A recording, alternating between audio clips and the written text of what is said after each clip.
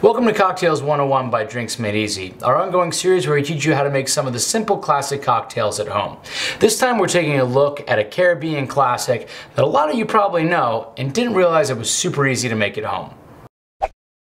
To build the mojito, you'll start by using a handful of fresh mint.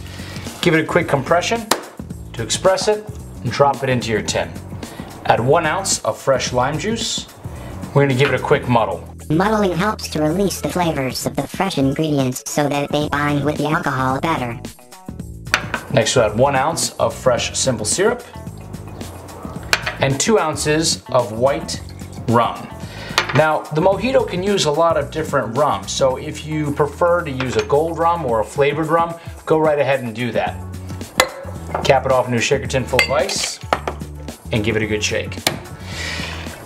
You're going to strain your alcohols into a separate glass with fresh ice.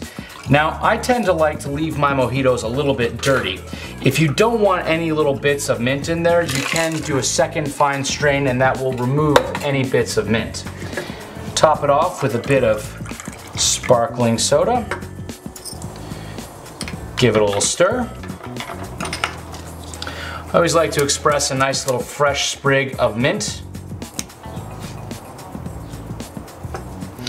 And a fresh lime.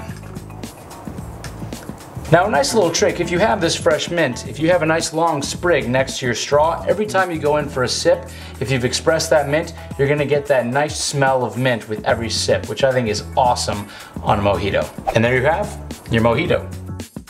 Thanks so much for watching, and please remember to always drink responsibly because everybody likes to make friends, but no one likes to make them in a prison shower. We're gonna need to do another one of that.